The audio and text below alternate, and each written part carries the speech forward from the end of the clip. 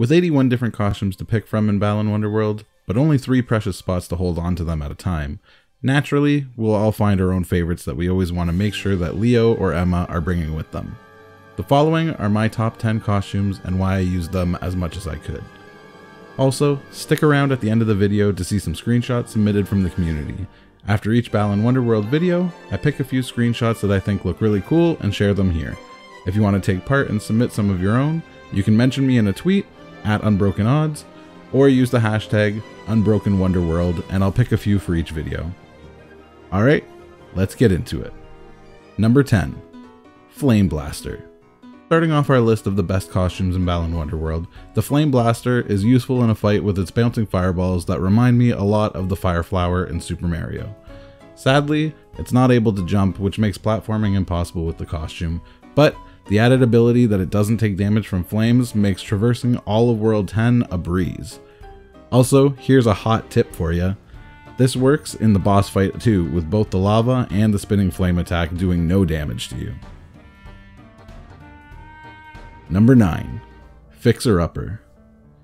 Another costume that serves a double function on this list, the Fixer-Upper is used to help reach some of those out-of-reach Balan statues in the different stages.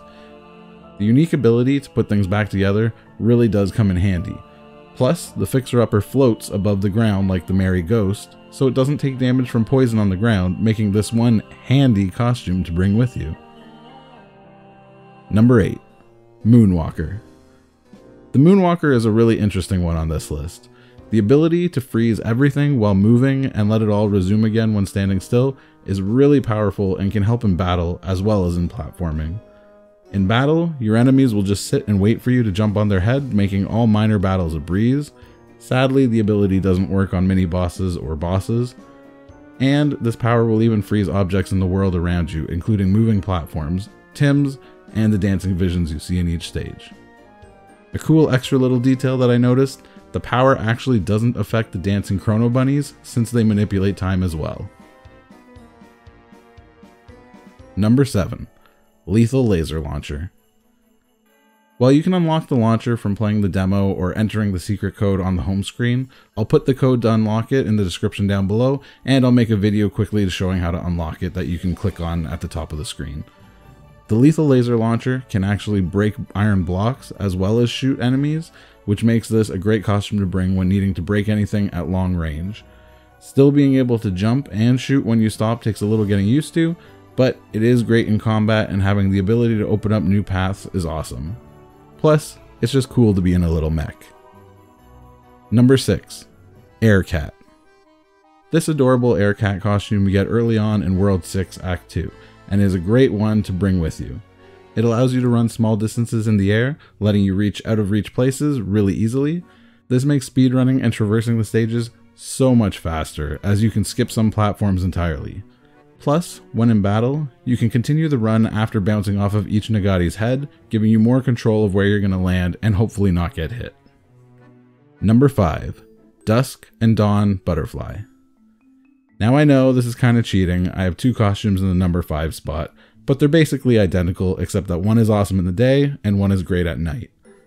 Both of these butterflies will let you easily reach places you normally wouldn't and make exploring the stages really easy. If you want to get to max height with them, prepare to tap the button like crazy, and if you want to get distance, doing longer, slower, more controlled flaps will get you more distance for your flaps. Just be careful with these costumes as they are a little slower, so combat can be a bit tricky with them. Number 4. Inky Blaster. Now some people may question why I have this in the number 4 spot, and honestly, I think this costume is far too often overlooked, and it's easily one of the best offensive costumes in the game.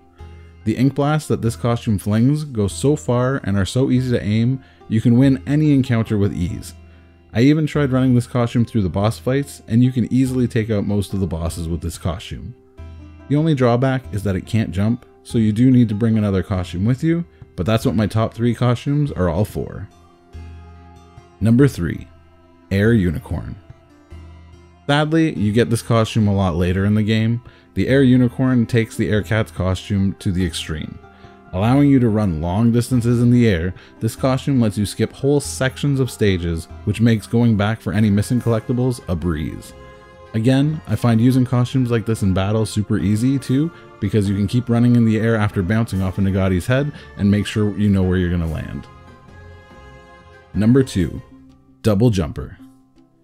I'm pretty sure this costume has to rank high on absolutely everyone's list. A costume from early in the game that works as well as this is just amazing to have in your back pocket. The height you can get from these jumps lets you skip using probably close to a quarter, if not more, of the other costumes, especially since you can usually find some piece of scenery that you can manage to get a foot on and jump up even higher. I'm not sure why they made this costume look like a demon, because it's an angel in my books. Number 1. We finally come to number 1. How many of you think you can guess which one this is? Let's all say it together. 1, 2, 3, Frost Fairy! I don't know if they planned for this costume to be this good, but however it came to be, this costume by far got the most playtime from me. While other costumes let you jump higher or run further in the air, combining both by gaining height while running in the air and extending how far you can jump make this costume easily the best in the game. You can use it to reach high places, you can reach far places, and you can use it to easily maneuver in battle. While sadly, you can't quite get every collectible with it, the amount of control this costume gives you, especially when moving between the platforming sections, is just astounding. There were so many times I was looking around for collectibles and would have fallen off the platform only for this costume to save my butt. I made sure to always have at least 5 to 10 copies stashed away of the Frost Fairy costume so I could bring it with me in all the stages and wouldn't have to worry about losing it. Bonus. Alright. I've got one more bonus costume for this list. I struggled to put this final costume into the list because some people may never get this costume and, well, it basically breaks the game. So while it is awesome, I avoided using it through my first playthrough so I could actually experience the levels they were meant to be. If you don't know what costume I'm referring to, a quick spoiler warning, as this is the hidden costume you can get from breeding the Ultimate Tim. So if you don't want it spoiled, here's your warning now. Yes, of course, I'm talking about the Balan costume. This thing is so overpowered, I went back and tested it out and found that you can complete some of the stages using this costume in a matter of seconds. The way some levels are designed, you are essentially doing a big loop with the heart tree just behind the starting area, or higher up from it, and being able to jump and fly so high with this costume lets you skip basically everything. This costume is especially great for collectible cleanup, if you don't mind feeling like you're almost cheating the game, since you can fly to pretty much every area really fast. I will say this costume can be a little difficult to use in battle though, as it jumps really high and it's hard to be precise.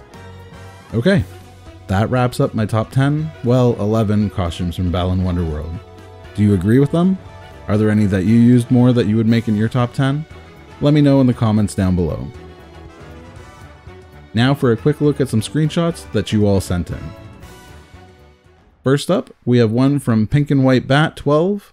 This one is framed so well, standing on top of the broken pirate ship with the rainbow glowing overhead.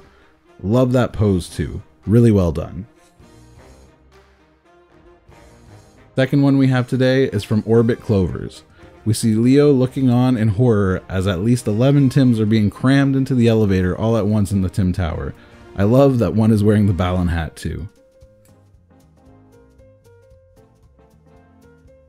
Up next, we have one from DP Tweet Stuff. There's just something that looks so cool about this screenshot. Balan almost looks like he's on fire, re-entering Earth's atmosphere, falling back to the ground. Great capture. Next up is Zavrik 2. With a horde of Nagati surrounding Emma, really nice atmosphere and a sense of dread as we all know a big battle is coming.